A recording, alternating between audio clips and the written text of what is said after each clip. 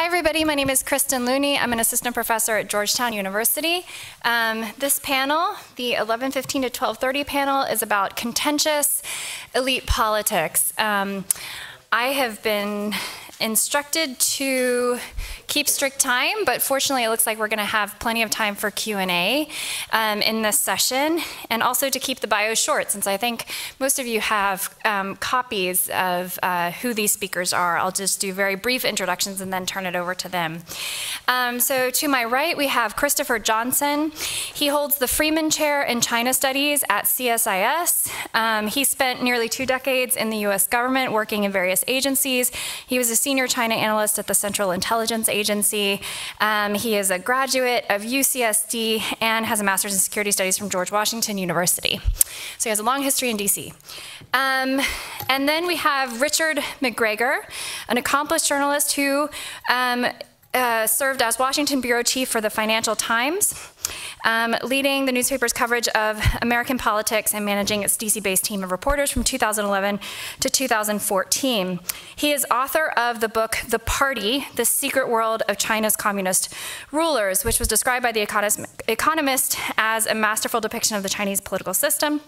Since February of last year, he has been a public policy fellow at the Wilson Center in Washington, D.C.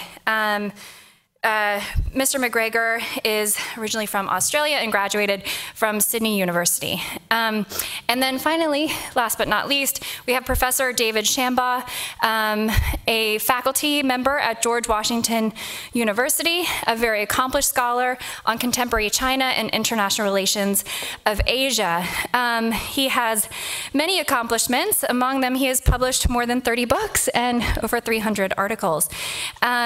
He is a frequent contributor to the international media, serves on a number of editorial boards, and is truly a very, very one of the leading experts in the field of Chinese politics. So it's a pleasure to have all 3 of these speakers here today, and I look forward to hearing their comments and your reactions. So without further ado, I'm going to turn it over to Chris. Great. Thank you so much, Kristen. It's a great pleasure to be here. Try to keep my remarks focused. I think I'll sort of have my remarks focus on the notion of how contentious are the elite politics. I found it interesting that in the arranging of this panel, that was the term that was used. So there seems to be a built-in assessment that they are indeed contentious or extremely contentious, which is something that I think has been a running theme, especially in the last couple of weeks. I think it was last Tuesday we had front page articles in the Washington Post and in the New York Times discussing with bold headlines about Xi Jinping losing his grip on power and so on, and articles that didn't deliver on those titles, but that's okay. And so just to give a sense of how contentious are these politics and how does that impact foreign policy? My own sense is obviously, there's a lot of pushback going on inside the system right now to what the agenda that Xi Jinping is pushing. But I think what's very important is to look at where this resistance is coming from, and most importantly, does it represent some sort of serious elite-level conflict among the top leaders over Xi Jinping's agenda, or are these resistance voices mainly from elsewhere?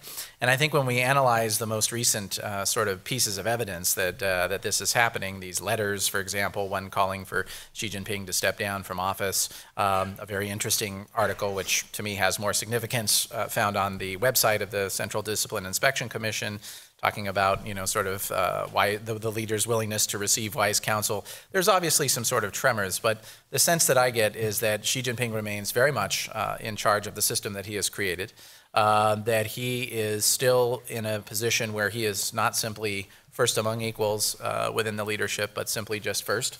And is continuing to press forward an agenda based on that set of circumstances. And how is he able to do that? I think several basic foundational points.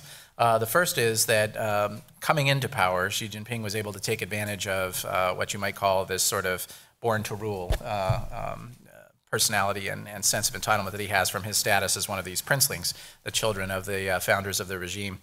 And as such, that gave him a built-in political and other network that he was able to activate from the moment he arrived on the scene, in sharp contrast to his two predecessors, Jiang Zemin and Hu Jintao, who started very much at a deficit in terms of their positions in that regard. Xi came in fully empowered with all three of the major titles, and again, especially in the military, had a strong network of supporters that he could rely on to get a sense of how to look at things. Secondly, he has developed this sort of kitchen cabinet style of advisory, where he has tended to emphasize less the formal mechanisms of decision-making and information flow within the system, especially to the detriment of the state council ministries. It's very clear to me that they're far less influential in terms of policy formulation and in some cases even execution than they were under Hu Jintao. And it's all sort of drifted over to either the party through its sort of formal entities, including a couple of these new leading groups that have been set up during Xi Jinping's tenure. Most obviously, the National Security Commission on the security, military, and foreign affairs side, and the Comprehensively Deepening Reform leading group on the economic side. And a lot more emphasis in economic policy also on the party's financial and economic leading group, which in the past was a much smaller entity, now has nearly tripled in size in terms of its staff in the last 3 years, and as most recently evidenced by the drafting of the 13th five-year plan, is playing a much more direct role in actual policy formulation and implementation. And then in an even less formal layer of these advisors, people like Liu He, people like Fang Xinghai on the economic side, they have their counterparts on the security side, who are giving him sort of day-to-day advice. So a very small universe of people who actually know what's going on. And I think that makes all of our jobs as external analysts extremely challenging. And I worry that in a lot of the commentary of late, there's a desire far too quickly, in my assessment, to take small incidents and blow them up into signs of some sort of deep elite conflict within the system. But we will see. I mean, it's very clear that Xi Jinping this year has decided that now is the time to begin to focus on the 19th Party Congress next fall. And I would expect he will be devoting 90% of his political energy and capital toward that enterprise. And the sense I get is that if he gets his way next fall, we will see a very disruptive process, and that we will see a lot of changes to what we have seen in past Congresses with regard to how they deal with things like age requirements for retirement, what you might call sort of step-by-step elevation of promotions, and even just basic criteria for how cadre are being evaluated and promoted. Turnover in the Central Committee, I suspect, will be quite massive if he gets his way. So a sort of very disruptive agenda. I would also suspect that he would not signal the succession, as we have seen at the mid-Congress in the last several. So a real departure, I think, from a lot of what we've seen in the past. And this will be not greeted very warmly by a lot of the people who feel that, look, we've had a process, we've had these norms that we've been abiding by, and that includes your successor is sort of technically already settled, and he's making very clear that those arrangements are being undone. So I think we will continue to see that kind of froth, but I see no sign that Xi Jinping is really struggling to maintain influence at this point. And then the second big argument out there that I think sort of speaks to this contentious politics is that he's provoking a crisis with this behavior, right? Whether it's turning back the clock in terms of political tightening, ideological tightening, media tightening, the anti-corruption campaign, all of these sort of things. He's sort of provoking some sort of crisis. My own assessment is that it's far too early to judge that at this stage. He may indeed be provoking a crisis, but I think it's too early to tell. What I think we can say with absolute certainty is that he managed to suppress an existential crisis to the party in the form of these tigers that have been arrested during the anti-corruption campaign, especially in its first few years, whereby I mean Ling Jihua, the former head of the General Office, Zhou Yongkang, the head of the Security Services, Xu Caiho and Guo Boxiong in the military. I mean, it's important for us, I think, as analysts to remember that when we think of China, sometimes we think of big country, large economy, emerging global power, but at core, they're still a Leninist political system.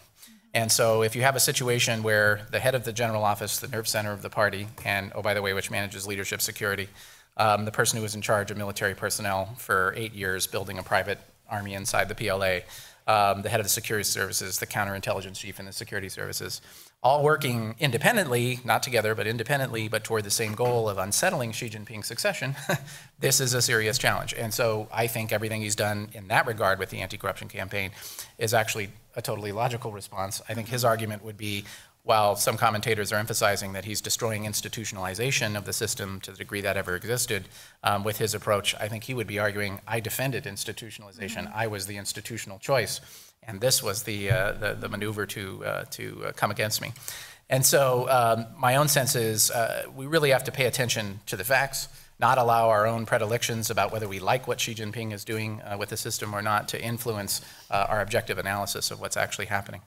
And so how is this all impacting foreign policy, just real quickly? I think my own sense is that because of this sort of heavy emphasis on the politics and on the economics, I mean, those are really the two things. I mean, my view is in Xi Jinping's day-to-day agenda these days, politics certainly trumps economics, and economics trumps foreign policy by far.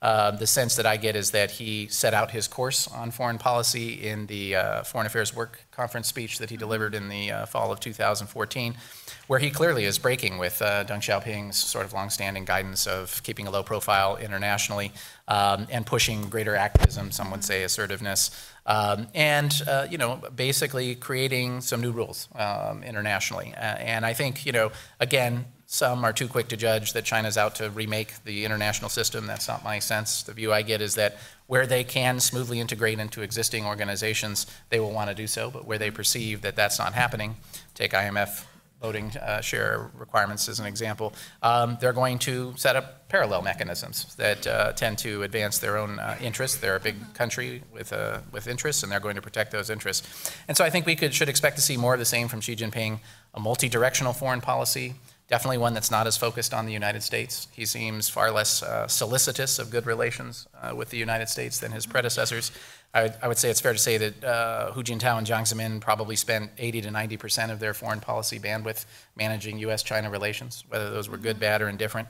Xi Jinping has clearly demonstrated that he's not as interested in that. That doesn't mean he doesn't see the U.S.-China relationship as the most important, as we saw on clear display last week with the meeting between Obama and Xi. It's just that he doesn't feel that he needs to be over solicitous of that relationship. And I think that requires both sides to think very seriously about how we manage this relationship going forward. So let me stop there and turn it over to Richard. Thank you, Chris. Yes, Richard. Thanks very much. It's always very difficult to follow Chris. I'm actually going to work from notes, unlike him. First of all, what's the best explanation for why is Xi? Why does he behave like he does? I think the conventional explanation that Hu's personality and consensual style was ineffective, Hu Jintao's personality and style was ineffective and easily taken advantage of, I think that's basically true. Wen Jiabao and Hu Jintao, I think, basically were the ultimate housekeepers, if you like, in terms of policy terms. They bedded down the economic reforms that their predecessors had unleashed, and they sort of fed off the export and investment boom triggered by the entry into the WTO in 2000. And by and large, the watchword of their style was caution, which, of course, as we saw many of their sort of ambitious and calculated underlings build, massive sprawling empires in the party, in the military, and in the state-owned companies, particularly in the energy sector. And I think, as Chris referred to, and I'll come back to this, these have really only been confronted in a full-on manner by Xi since coming to power. As to Xi's style, I think he's looked backwards to earlier Chinese eras looking back to Mao and Deng. And I think he's calculated that if he really wanted to get anything done, then what works in China in the CCP system is not a consensual decision-making process, but basically a much more dictatorial one, and one held much more tightly with a smaller kitchen cabinet group of people. In some respects, such powers or such decision-making process is very, very effective. In the short term, for example, Xi's anti-corruption campaign has been very effective and efficient in targeting and rapidly bringing down corrupt officials. The same in some respects could be said about his restructuring of the military, both in terms of personnel and the broader reorganisation of military zones. People have wondered, early in this process, in the first 2-3 years of the Xi Jinping era, where was the backlash to this single-minded corruption clean out, and and how she could get away with cleaning out so many wealthy and powerful clans within the party. I think on this point I agree with Chris. I think she himself, frankly, was very much the backlash when he came in against the machinations of Bo Xilai, Zhou Yongkang and the like, which you can see detailed in the official media these days. There doesn't seem to be too much secret about it. And after all, they were really aiming, if not to knock him off as becoming CCP party secretary, they wanted to, at least to nobble him in the job should he have got there. And that's the existential crisis that Chris was referring to. I really think we're in a new period now as far as Xi Jinping goes, and I think that the sort of style that he does operate with really no longer yields fruits that it did in the first 3 years of his rule. In other words, put it another way, Xi might be a very strong leader, but I don't think that means he's necessarily an effective one. He's tough politically, but in policy terms, particularly on the domestic economy, I think we increasingly see feet of clay. It's one thing to root out blatantly corrupt officials, but the converse of that is not necessarily true. In other words, the new breed of officials who are taking their place, who are in theory armed with a much sort of clearer and cleaner sense of governance and party discipline, will be any better at their jobs, will have a more enhanced and creative sense of policy making, and even if they do, will have the ability or power to put their ideas into practice. You saw a number of recent articles, particularly last year, talking about how Xi has basically subordinated economic reform to party reform and consolidation. But it's certainly not clear to me that party consolidation bodes well for economic reform at all, whatever the sequencing. In fact, party consolidation should have the opposite effect if we agree that liberalisation of the Chinese economy is what it needs. The argument in favour of party reform and a cleaner CCP is that it lays down the tracks for substantive and credible economic reform, but it could also, and in fact would most likely, I think, have the opposite effect. The other argument that Xi Jinping, the old Chinese sort of argument that Xi is turning left to turn right, I think hardly seems to ring true these days. 4 years, I think, we've seen a pretty consistent ideology on his part. The same, in some respects, I think applies to the military. Xi got rid of a lot of senior generals once considered to be untouchable. He's pushed through a substantial structural reorganisation and did that, and in fact had that announced just a month or two, I think, before a Taiwan election, which I think otherwise would have been considered a very sensitive time. Now, getting or sort of assessing the fruits of these reforms, I think, it's a much longer term proposition. But once again, I think there's no guarantee that cleaner generals will be better generals, even if they are, concentrating more on their day jobs and not selling commissions under the table most of the time. Nor is it clear on the second and more important point whether the new military structures will work. So in other words, in terms of achieving results, I think the restructurings that he's undertaken, which initially looked really, really tough, certainly Hu Jintao would have never had the ability and probably nor the gumption to do that. At the end of the day, that might end up being the easy part of the equation for Hu Jintao. I mean, no amount of ruthlessness can easily turn around and refit the economy, nor change the global economy within which China has to work just like every other country. And no amount of banging heads together can really retool policymakers' minds, nor give them greater power within the bureaucracy. Now let's go back to the other backlash, or the current backlash that Chris referred to. I think it's certainly true that there's more pushback now against Xi in terms of his style and his ideology. It's a more widespread group of people. It's not just the rich and powerful families and clans that I referred to earlier that basically have had their lifetimes work pulled, taken away from them overnight. It's also China's small L, in inverted commas, liberals in the media, in academia, whose hopes that Xi might be a new kind of leader have obviously thoroughly been buried. Now, I think that, when you look at the people arraigned against him, this is hardly a stable coalition. It's much more surprising that we haven't seen much more dissent, given the sort of shake-up that he's given to the party bureaucracy and the like. So in that respect, I don't think he's under any threat at all. I think where Xi has been most effective and most successful, at least in Chinese terms, is and where he faces the least dissent is foreign policy. I might say at this point, I mean, that we're obviously going to spend all of this panel talking about Xi Jinping, but there's kind of a bit of a cult of Xi Jinping in DC, which in some respects exaggerates him as an individual. If you look at the sorts of foreign policy policies that he's pursuing at the moment, I think, when Hu Jintao came into power, China was the 8th largest economy in the world, a much weaker country.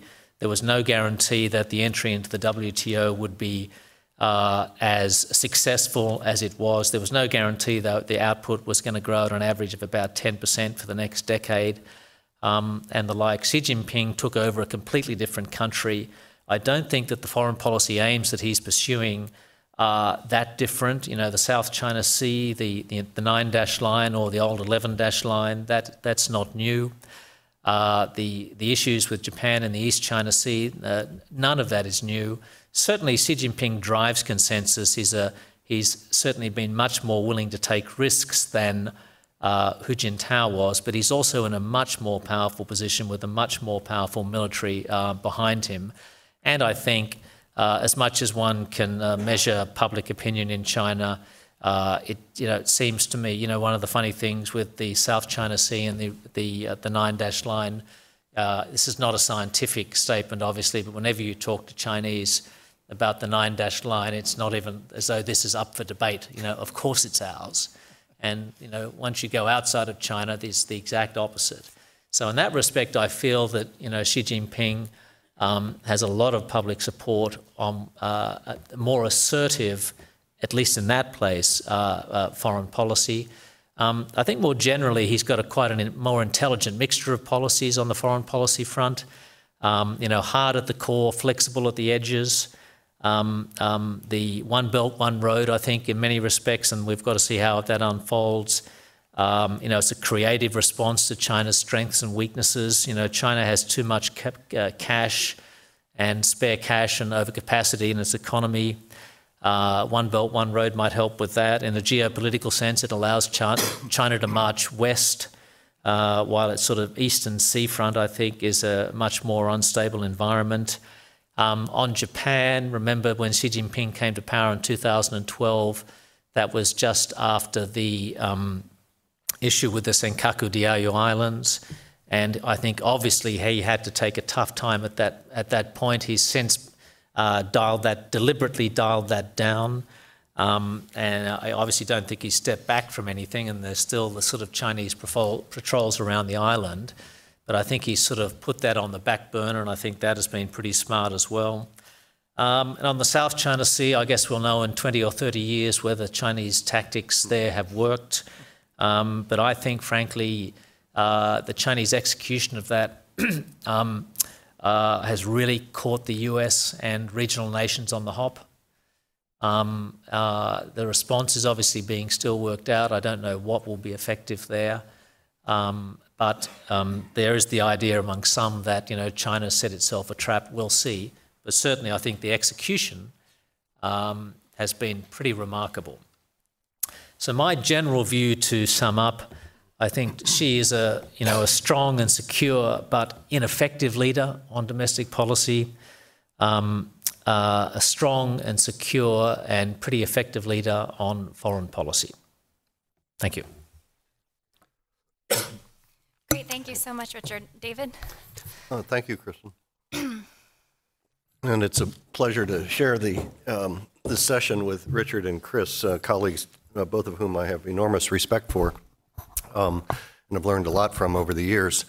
So my comments are going to try and follow the instructions that have been given us, even though this session is about elite politics. But the first point I think I'd like to make is that it's more important to look at the party as an institution than simply the leadership But since this is a session on the leadership, I want to be a good soldier and do what's was asked of us, and make a number of observations. The first one is that I think we have to be rather humble and admit that there's very much that we don't know about the leadership dynamics at any time in China, and particularly at this time. The box is more opaque and black than usual.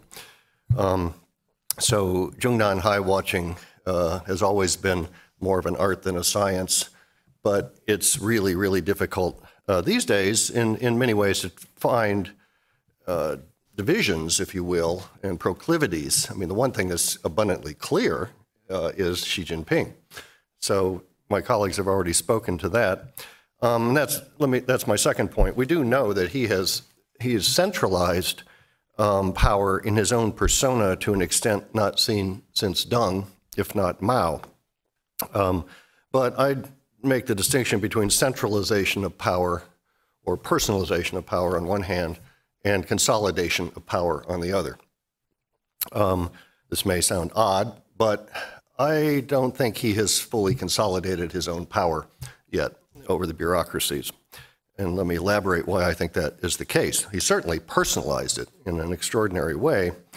You know, he's demanded loyalty oaths.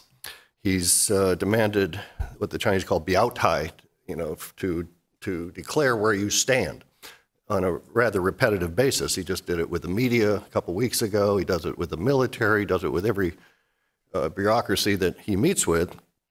And there have been demands, or there have been pledges in the provincial media, at least, about Xi Jinping as the core of the party. So he's equating himself with the party. Last guy that did that was named Mao. In some ways, you have to ask, if you need to demand loyalty oaths and biaotais and pledges, are you secure in your position? I would say, not really. That's, you know, to me, that shows an insecurity. But in the Chinese political system, everybody goes along when those pledges and biaotais are demanded, and they provide them. This is what the late and famous sinologist Lucian Pai used to refer to as feigned compliance, false compliance. And there's a lot of theater, I think, always in Chinese politics, but particularly at this time. So I don't think we should, as analysts, you know, look at these pledges and editorials and biaotais and claim, oh yes, she's in control. Strikes me it's just the opposite. Well, not the opposite. He is in control. I do share Richard and Chris's views there. I don't think he's in danger, but I'm just trying to point out that there may not be as much strength in his position as many analysts believe. We know that there's a lot of foot dragging in the economic bureaucracies. Chris spoke to that already. And there's a lot of discontent and opposition in the media to the crackdown on the media. We've seen evidence of that in recent weeks and even months. And in the educational system, with this campaign against Western hostile values, Western textbooks, and so on. So-called think tanks. I'm one of those people who think there is no such thing as a think tank in China. But research institutions in China are also unhappy with not being utilized under Xi Jinping.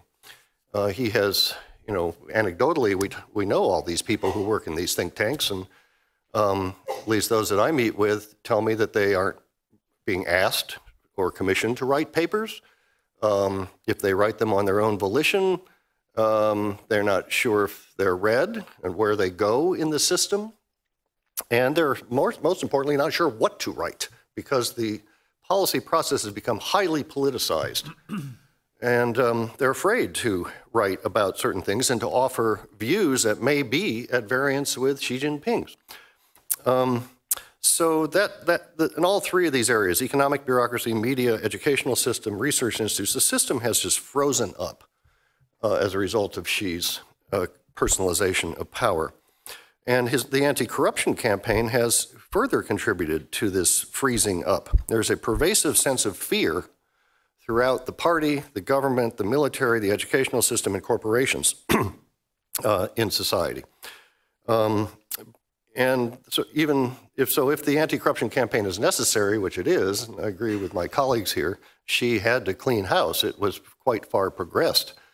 And, but all I'm pointing out is it's had collateral unintended side effects that are damaging the system. You know, corruption greases the system, makes the system work. What he's doing is making the system not work in some ways. So that's the second point. Third point, our organizers posed the question for this session, are there certain bureaucracies that are benefiting or not at present?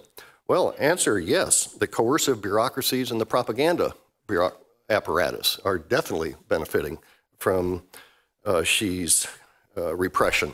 There's big money in repression, ladies and gentlemen, in internal security, in intelligence work, in the propaganda system, in the military. So if you look at those, what I call the coercive apparatus on the one hand, and the propaganda apparatus on the other hand, and the military and the state-owned enterprises, these four together I call the Iron Quadrangle, they're all benefiting significantly from the policies under Xi.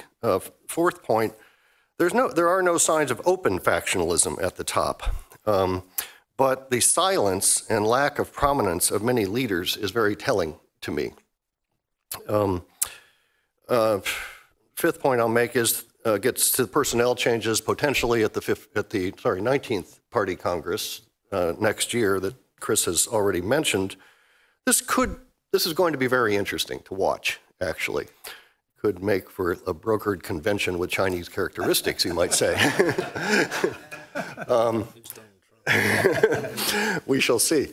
And Chris is also right that the horse trading and the bargaining and the battles, really, this is what the Chinese system's all about. It's personnel. And battles take place before the event. So it's already starting.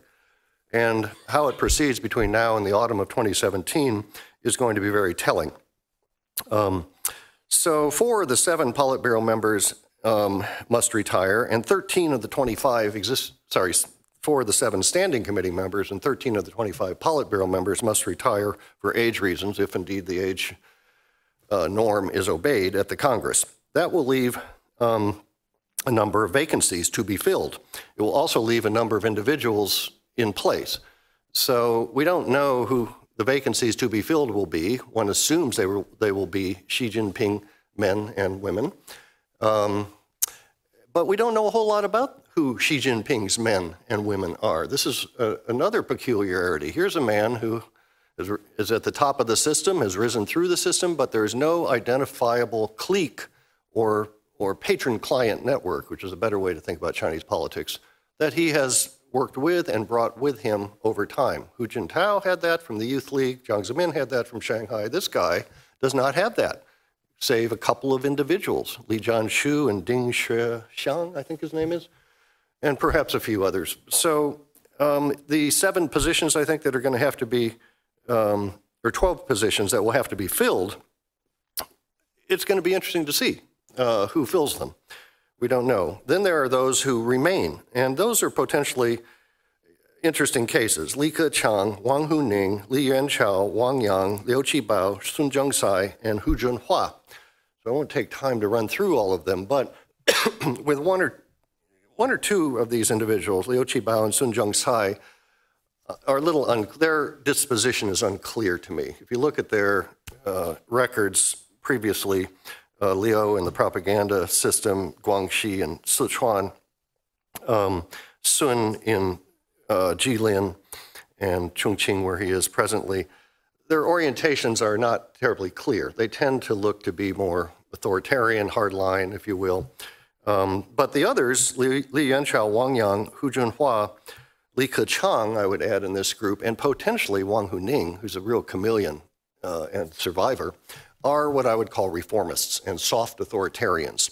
So this sets up, in my mind, at the Congress, a kind of tripartite division, not a bifurcation, but a kind of trifurcation, if you will, between the 3 groups. 2 groups and 1 man. Xi Jinping, those who fill the empty positions, and these potential reformers who have been sidelined under the last 4 years. So we'll have to watch this brokered convention of Chinese characteristics with great interest. Finally, leaders remain important in the Chinese system, and we have to pay attention to them. But it's more important, I think, to pay attention to the institutions, I've always felt, if you're trying to analyze Chinese politics. So here's a couple of points to end on. First is, going forward, watch the bureaucratic instruments of control and the millions of individuals who enforce repression and control in this system. Why? Because the experiences of other authoritarian states, both Leninist and non-Leninist authoritarian states, tells us that when the coercive apparatus and the propaganda apparatus become a little bit lax in their enforcement of repression, then the system is coming down. It's really beginning to crumble. I would point to the East European cases in particular, and encourage you, if you haven't seen it, to watch the film The Lives of Others, Das Leben den Anderen, about the Stasi officer. It's a movie, yes, won the Best Documentary Award at the Academy Awards, but it's very accurate about what happened inside the Stasi. So the coercive apparatus, no matter how well you're funded, if you begin to sympathize with the objects of your repression, as was the case in East Germany, you don't do your job as efficiently as you're supposed to. And then this Leninist edifice is really crumbling. So keep your eye on propaganda, internal security, state security. And so far, there are no signs of cracks. I'm not suggesting there are. It's quite to the contrary. But watch for that. And as Chris, I think, noted, the purges inside the Ministry of State Security and the counterintelligence apparatus and the military, pretty significant. So you purge those apparatuses, what are you doing to them? Yes, you're cleaning them out, but you're also stressing the institutions. You're not producing loyalty necessarily from the institutions. Pushback. Look for pushback from key sectors, businessmen, media, intellectuals, and the military. Pushback can come in several forms, I think, 3 forms: passive resistance, active resistance, and abandonment of the system. Which reminds me that we should all reread Albert Hirschman's Exit, Voice, and Loyalty. Because systems at this stage, authoritarian Leninist systems in the, what many think, the penultimate moribund stage, people in the system have 3 choices. You can exit, leave, and what do we see? We see Chinese elites leaving the country and putting their money abroad in ever-increasing numbers. $950 billion last year. Now we have the Panama Papers. You know, people in the system are not confident about their system, and they are voting with their feet. So exit. Hirschman is right with China. Voice. Well, voice means to push back openly. Active resistance. We don't see that because the hammer of the state will come down very hard. So we see what happens in all bureaucratic systems, authoritarian and otherwise, when you disagree with the policy of the top. Passive resistance. People just don't implement policy. They just drag their feet, and that's a way of resisting. It's hard to see, but that's what's been happening, I think, in the last 3 years in China and will continue to. So we have to, in closing, I think really, if you're going to look at the future of the Chinese Communist Party, look at it in comparative terms as a Leninist party state. It is very important to look at it that way, I think, not just as the Chinese Communist Party, because Leninist party states are very predictable, what I call Leninist life cycle, 6 or 7 phases through which every one of them pass. And the Chinese Communist Party is in the last phase right now, where they can either adapt and open the system and try and save themselves, which is what they were doing, I would argue, up to 2009, have stopped doing, or they can crack down and think they can stay in power through sheer coercion. Brzezinski wrote very presciently about this in his book, The Grand Failure. That's what China is in this stage, and Xi Jinping has selected the last option.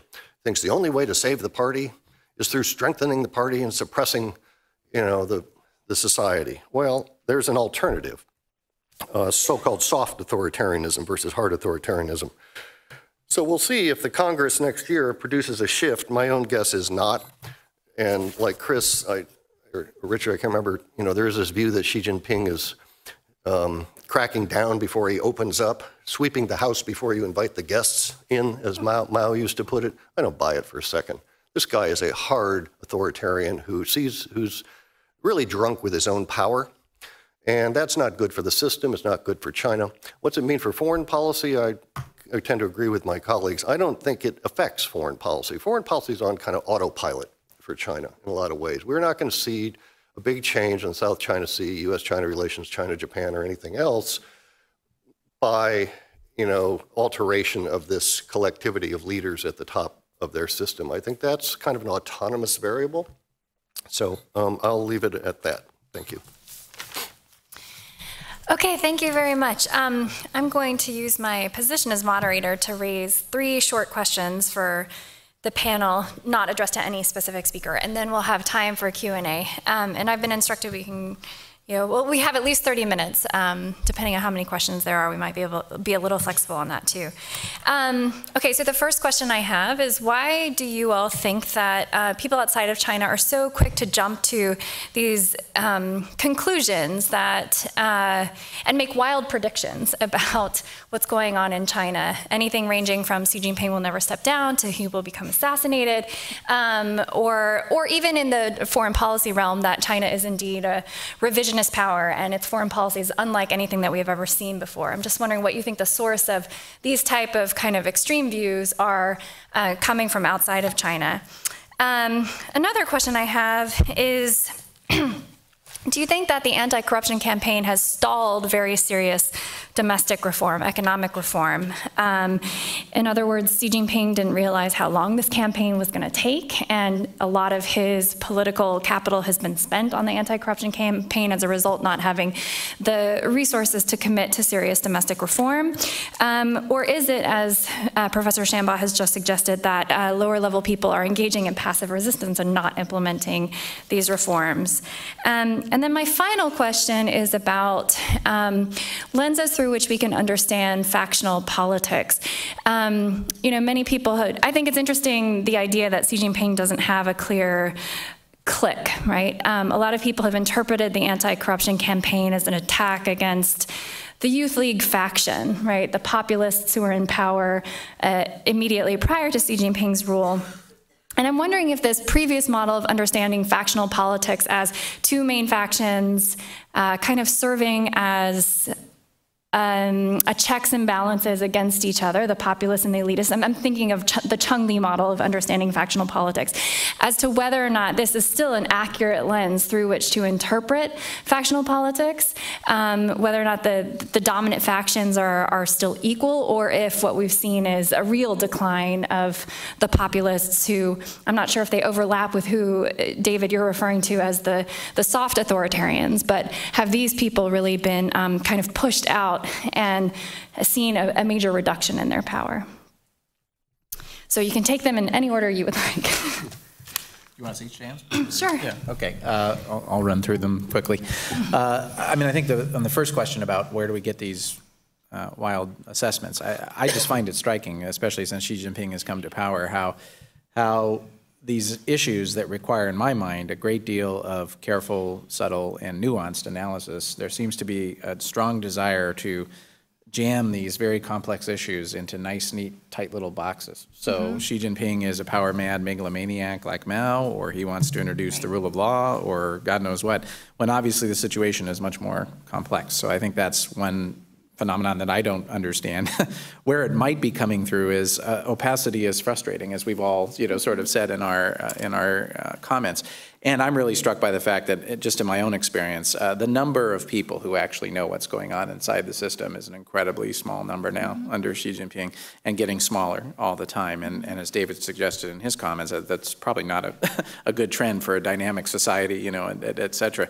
And that makes it much more difficult. And I think that a lot of resources, sources, whatever you want to say, that people have relied upon over the years to get insight on the system, those people are not as willing to talk as they used to be, or they just don't know. They've been cut out and they're frustrated. And so my own view is that they tend to then complain and project a more negative, perhaps, assessment or picture of what's happening than what might actually be happening, because they were influential and now they're not, and they don't like that, just like all of us wouldn't.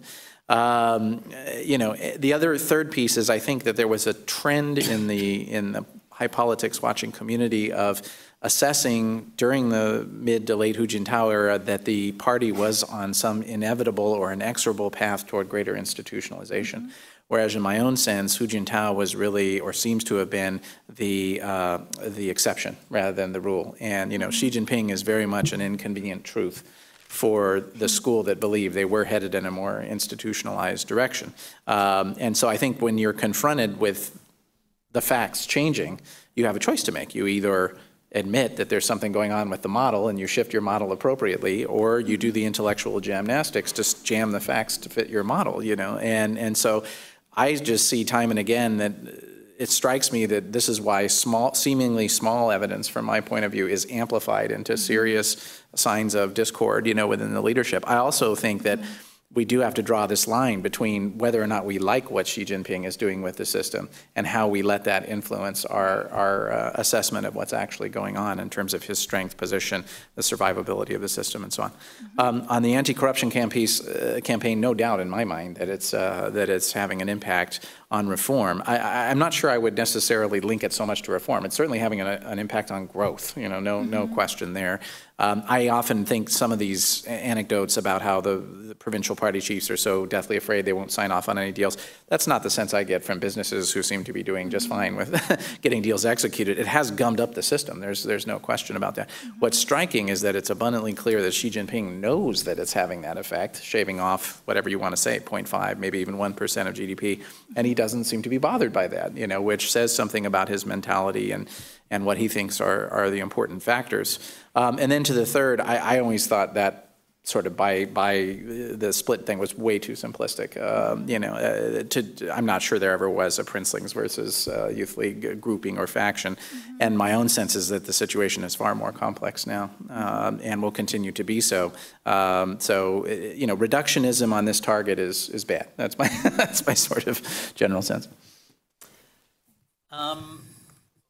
Well, I mean, I frankly don't think there's been that much discord or sensationalist reporting about Xi Jinping himself. Obviously, there's pressure, particularly on journalists there, deadlines, being, wanting the kudos of being the first to call something or this, that and the other.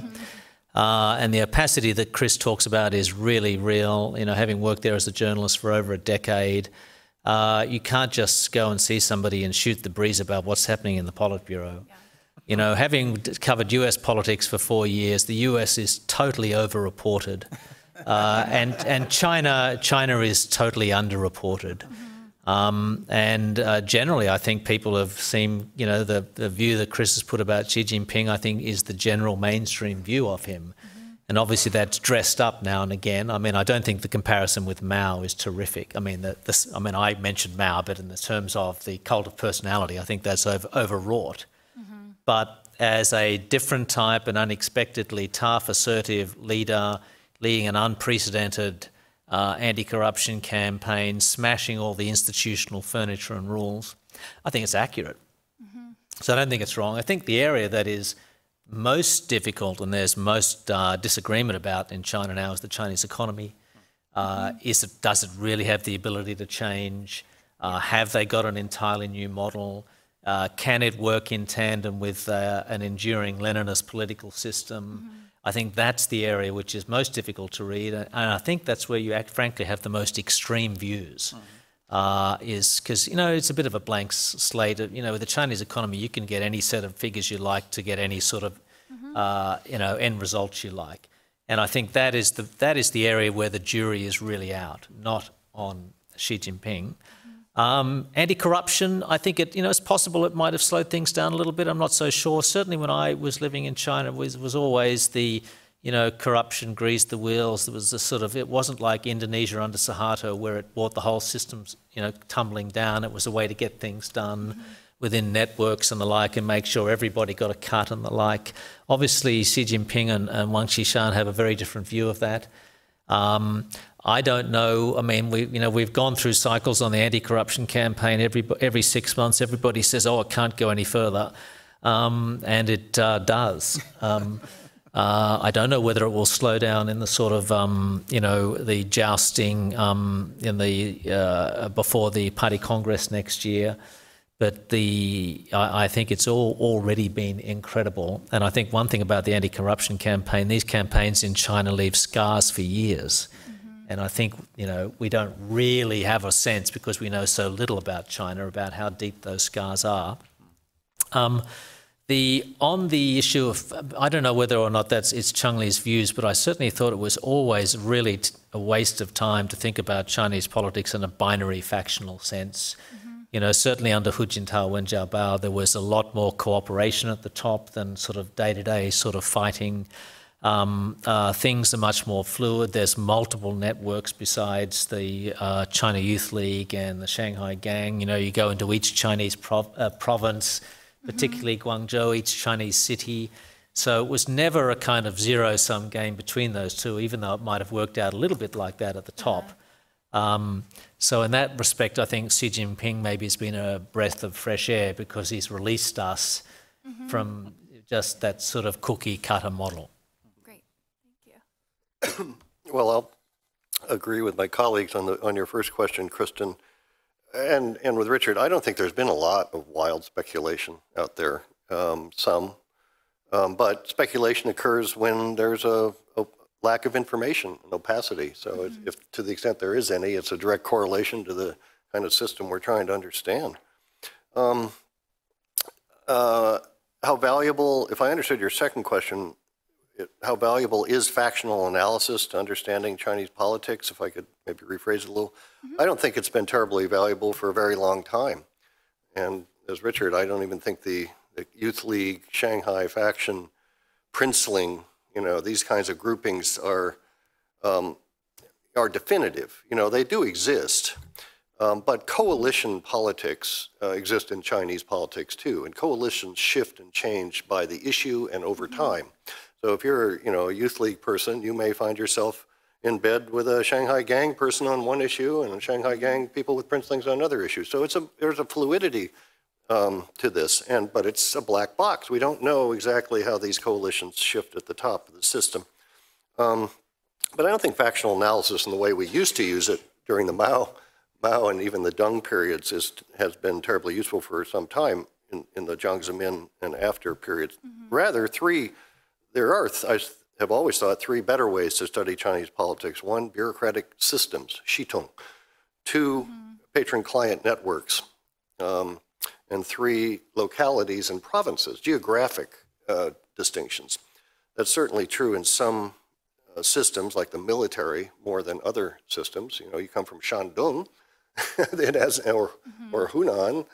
There are certain perspectives and networks that go way, way back, generations. Your third question about, if I heard you correctly, you ended saying, are the soft authoritarians, have they really been pushed out? No. Absolutely not. They're everywhere throughout the system. And they're just lying low under the current circumstances. They have no choice, except, it goes back to Hirschman, exit, voice, and loyalty, to leave. And we're seeing some of that. But they are feigning compliance to the extent they have to. They haven't changed their views on how wrong the direction of China is, that Xi Jinping is taking it. And their preferences, believe me, and they have a whole agenda. If they were tomorrow put into power, boom, they could go back to. If you look at the communiques of the fourth plenum of both the 16th and the 17th party congresses, these two communiques are blueprints for soft authoritarian reform. So it's not like they would, first of all, be doing something new. They would be going back to the period, I think, that existed from 98 to 08. And they have central committee documents to say, look, comrades, this is what we agreed and have abandoned. But they could say, we have this document, nice blueprints, just the same way Deng Xiaoping went back to the reform program of the early 1960s when he came to power in 78. So the soft authoritarians are very much in the system. The question is, how do they reassert themselves?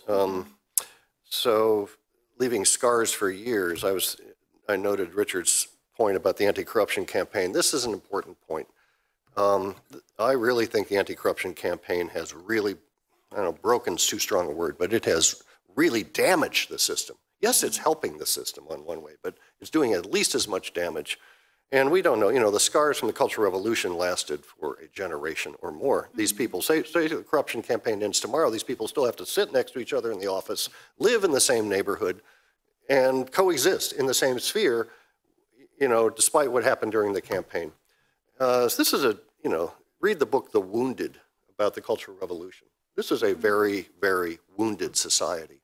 And when we come out of the anti-corruption campaign, whenever that is, the wounds are going to be very, very deep. Okay, thank you very much. We have time now for audience questions. I believe there are microphones in both aisles, so please feel free to walk over to those or just raise your hand. Yep. In the front row, yeah.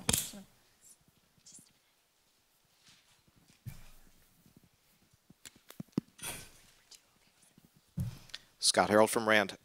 Chris, Richard, David, having learned so much from you all over the years, I'm very pleased to have your views today and to pose this question to you. You talked about the future and the unknowability of a lot of what's happening, but is it your assessment looking out to 2022 that with what Xi Jinping has done, with the riskiness now of being an ex-Chinese leader, or at least for your faction or your clique or your patron-client network, whatever you want to call it, have his actions increased the risk to him himself were he to step down in 2022, as we have often thought in the past, well, you only ever serve 2 5-year terms. So in 2022, you could imagine Xi Jinping might think, boy, I've got to do what Yeltsin did and find a Putin, find somebody who's going to let me step down and not suffer the consequences? Or would you say he has upped the incentives for himself to stay on? And just a point of clarification, David, you talked about this massive wounds that are coming from this campaign, characterizing it as something somehow akin to the Cultural Revolution. I don't go to China anywhere near as often as you do, and I know that people are scared in various places, but is that a really accurate comparison? Because I had the impression that the people who are scared are those really truly corrupt people who've led various bureaucracies or ministries or companies, but that the average person is not suffering and is not going to go back and have to live next door to someone. And so the people who might be damaged by this are people who are probably going to be dead by the time the campaign's over because they'll have been put in prison or they'll have really suffered. But could you just elaborate on that? Thank you. Well, fair enough question, Scott. The last one, it's not like the Cultural Revolution where the entire urban society was caught up in this campaign. But it is across Xitongs, you know, it's across parties, government, military, and the corporate urban corporate Xitong. So, you know, those scars are taking place on a daily basis, and the fear factor I talked about is one of those scars. You know, people are afraid of they're being called on now to report on each other, to turn people in. I've heard anecdotal stories of academic colleagues who've been called in for questioning. Oh, I understand you went to a conference in such and such a place and you made such and such a comment. Did you really make that comment? This is what I meant by it. This is this kind of interrogative dimension of this campaign, plus the arbitrariness of the campaign. Look, not everybody, most people in this system are corrupt, okay? I will make that statement. So the question, therefore, is how do you enforce the campaign? Answer selectively. And that is, you know, that gets into the whole question of political agendas. And so that's what I meant by scars. So, and then on your first question, I forgot now, I had something to say on it. 2022. Oh, yeah, well, Xi Jinping, you know, he may want to stay on that long. First of all, I'm not certain he's going to make it that long, okay? I'll be that bold enough to say, I think there is so much discontent with him in that system, some of which we've been seeing through these letters, and if they're real or not, we can debate that. I think he is really not very popular in the system. He may be popular with the public, he is not popular in the system and with the elites. So we should not assume he's going to make it. Yes, I suspect he probably is all the way to the end of his term, but Jiang Zemin tried to stay on too, and he tried to recreate the position of Zhu Xi, chairman. The system didn't allow that. I don't think the system and the people who are discontent with Xi would want to endorse a prolongation of his tenure in office. So that's a long way away. But I have a very different take, I think. Maybe Chris and I should debate this. I don't see Xi as all that strong in the system. I think there's a false veneer. The Chinese call Wai Ying, they run. Hard on the outside, soft on the inside. We, as analysts, should not fall analytically for the false veneer. Obviously, it's unknowable about 2022. I don't know, maybe by that stage there'll be a Shangri-La hotel on the Paracel Islands and he can retire to the penthouse suite there. But I think if we, Chinese institutional practices are evolving. I think people think they've evolved, but they're evolving. But if they go backwards and we don't get a clear successor nominated next year, then I guess some people within the system, as David suggests, will think kind of all bets are off. Certainly when Jiang Zemin stayed on in 2002, people were bitterly angry at him for that. People are still bitterly angry at Jiang Zemin these days, who's still with us. So I think if Xi Jinping, that's a very obvious thing to do. I think then there could be, I think that would be portend a much bigger internal fight. Okay, good morning, panelists. My name is Cody Eckert, formerly of the Lee Kuan Yew School of Public Policy in Singapore. I have two questions for you. First, to botch a Chinese idiom, I often liken the Chinese leadership to a swan, peaceful and serene above water with flappers flipping crazily underneath the surface. How accurate do you think this is? The Chinese leadership is notorious for having contingency plans. For contingency plans, what are their, do you feel are their blind spots, institutional or otherwise? What do they not know that they don't know? And second of all, Professor Shambaugh, you talking about your contested convention with Chinese characteristics, love it. I was thinking, can we liken Xi Jinping to a Donald Trump figure? Fomenting national fervor, strongman, they already have the wall. And is this part of a global right-wing upswelling? Thank you. No, I wouldn't compare Xi Jinping to Donald Trump. But I like your metaphor about the swan. But even on the surface, I'm not sure things are all that stable. Under the surface, I would agree. It's a good metaphor at any time for looking at China. They spend a lot of effort, this system, to create a false veneer of stability to the outside, well, mostly to their own people, right? And then secondly, the outside world.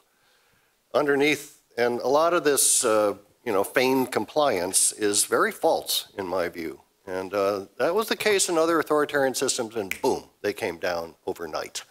And then the post-mortems are, oh gosh, we missed that signal, and oh, it was really unstable there. We should have seen that. Well, I think there's some of that in China today. Well, I don't, I might say I would never compare China to a swan. It never looks calm to me. But what don't they know? I tend to think internally in China they're extremely well informed. All the sorts of problems that we pick out, I think they know about them. I never felt like I was telling anybody in Chinese officialdom anything they didn't know. What don't they know? What is their blind spot? I guess their blind spot is their adamant belief or conviction that the current system is fit to last and can produce the kind of economic growth the system demands. I might say that level of growth is much lower.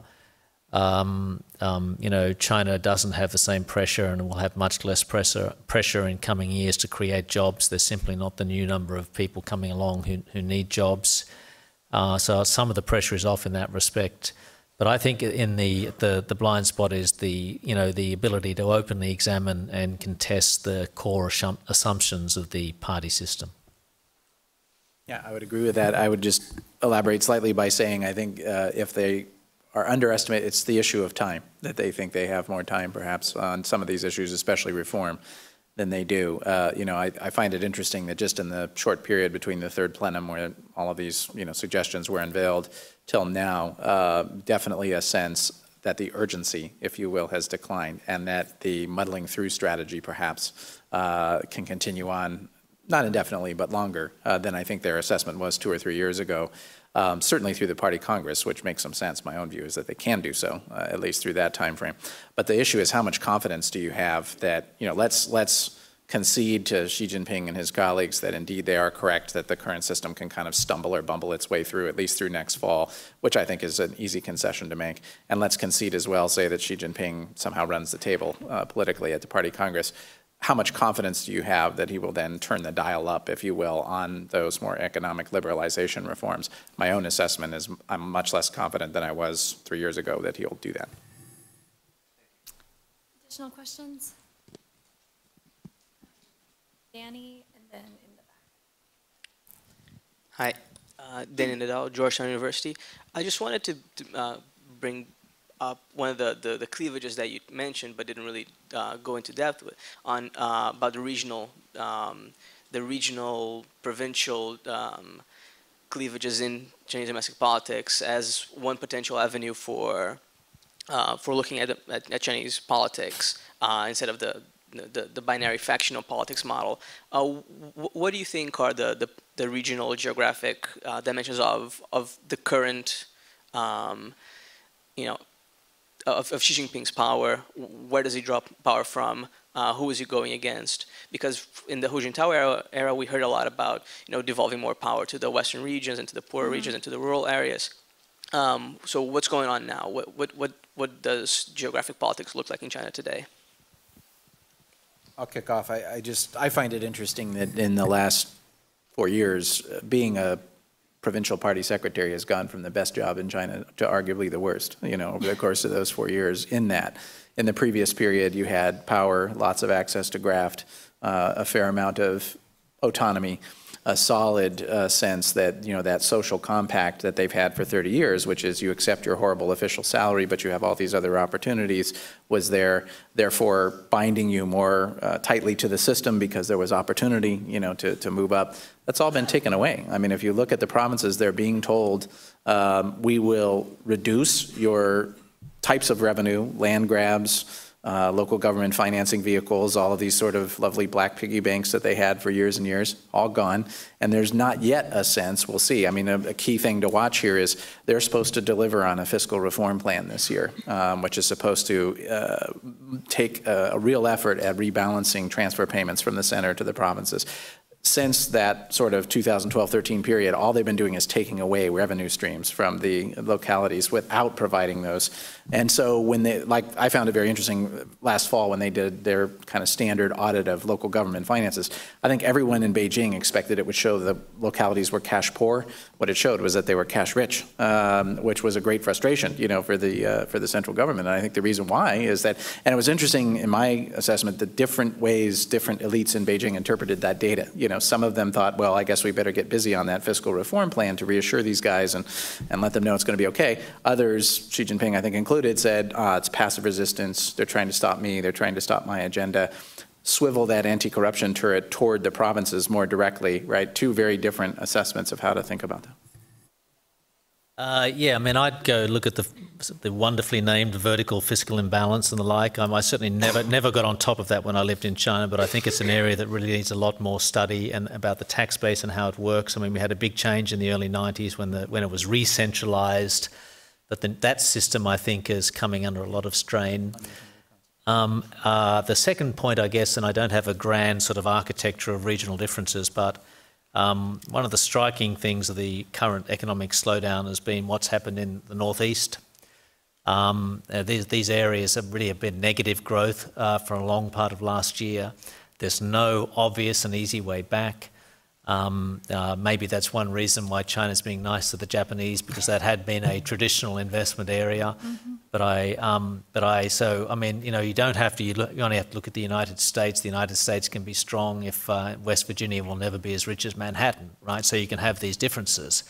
But I really feel that there's large parts of China now that are really being left behind without any obvious way to see that righting itself in any even symbolic fashion.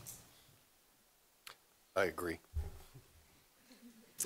Okay, No, in the back corner. Oh, I apologize. I had. We can come back to you in just a second. David Sedney, formerly with the Defense and State Departments and now associated with CSIS. And perhaps what Chris will see as a continuation of the false search for simplicity in analysis. And when you analyze elite politics in China, is this more a West Wing, to use a popular cultural reference, a West Wing kind of approach where it's politics and issues conducted within a framework, or is it more a House of Cards approach where violence, personality, and unconstrained use of every lever? I hark back to Scott Harold's presentation where he had a paragraph up on his slide that said there were reports of many rumors of reports of many assassination attempts against Xi Jinping. Maybe these are the kind of speculations that Kristen was talking about. But if you had that to divide between a more West Wing approach or a more House Cards analysis of the elite politics, where would you go? I'm not sure I like either of those, but I guess I would say the following. I think what's striking about Xi Jinping, and I think it does speak to both Richard and David's points about the scars of the Cultural Revolution, and it's not unique to Xi Jinping. I think it's true of all of his colleagues, all of them for whom that was a formative experience. I mean, what I find striking in his biography, and I never went to delve deeply into pop psychology analysis, but my sense is that, what an interesting contrast in experiences, the headiness of the revolutionary period and moving into Zhongnanhai as a former peasant, and all of that, and your father running up the flagpole and so on, and then the Cultural Revolution and being sent down yourself to be a pig farmer, watching your father get purged and so on. The sense that I get is that he developed from those experiences. This is a very Hobbesian system with very few rules. And if I'm going to play in that system, I'm going to win. And I'm going to fight in a very brass knuckles approach. So I guess if I had to choose between the false dichotomy you've set up, I would choose the House of Cards model. I didn't see Scott's presentation. I came a little bit late, but I might say in the 90s there used to be lots of rumors about assassination attempts against Zhurongji. When he was sort of going around and busting up various cartels. So maybe there's a bit more of a continuum in that respect. Well, I too think that the House of Cards metaphor is more appropriate to the present time, and that's part of the problem. It's moved from a West Wing model that Deng started, consensual, collective, informed decision-making, to much more of a personalized House of Cards, tiger eat tiger, keep your enemies off balance. These are classic Maoist tactics, by the way. Loyalty oaths, right? That's a classic Maoist tactic. So I think, David, your second model, I think, is more accurate for the present time. Assassination rumors, I've heard them too. One never knows what to make of them. But you can tell that Xi Jinping has changed his personal bodyguard unit 2 or 3 times in the last 18 months, right? Or 2 years. Not that I'm aware. We do know that. So maybe that's normal rotation. Maybe that's not normal rotation. Not sure. But this is a system, let's remember, where power, becomes very, very personal, and the physical well-being of leaders is a factor, right?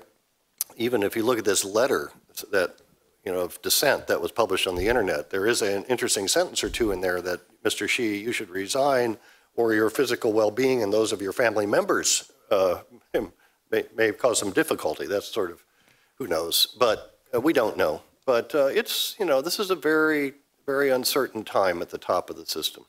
It kind of reminds, it does have correlations to the Maoist era in elite politics, to me, not so much Cultural Revolution, mass politics.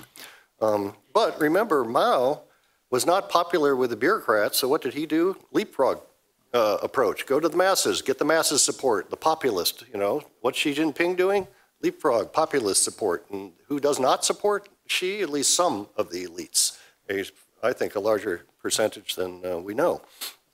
So there are a lot of parallels there, I think. And if he keeps going the way he's going, he's just breaking his own system, in my view. The same way Mao broke his own system. It is already 12:30, and at least one of our panelists has to go. But since I did steal the opportunity for this gentleman down here to ask a question, I will give you the last question. So I hope you make it a good one. Thank you. My name is Ben. I'm with the Eurasia Group. I'm wondering if you have any speculation as to the makeup of the Politburo Standing Committee in 2017. Were you here for our presentation? Yeah, but specific people, or whether they like to go back to 9, whether some people will stay or leave.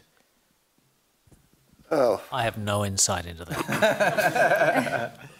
well, presumably, if the model they should follow is those that are already on the Politburo will move into the Standing Committee, so that we know what the so-called selectorate is already.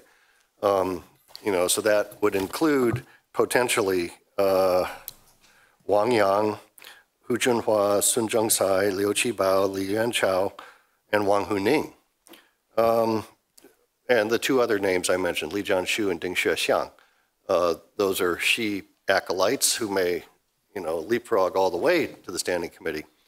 So that's the pool from which the Standing Committee will be chosen. I would be surprised if somebody helicoptered, from outside that pool all the way onto the Standing Committee. They make it onto the Politburo. But this is still a very progressive kind of promotion system, right? So we know pretty much of those 7 or 8. Some of them will move up into the vacated 4 slots. Okay, there can be 4 slots. So 8 will have to compete for 4. All right, I truly apologize. We don't have time for more questions. But thank you very much for attending this session. And thank you to our speakers. Let's give them a round of applause.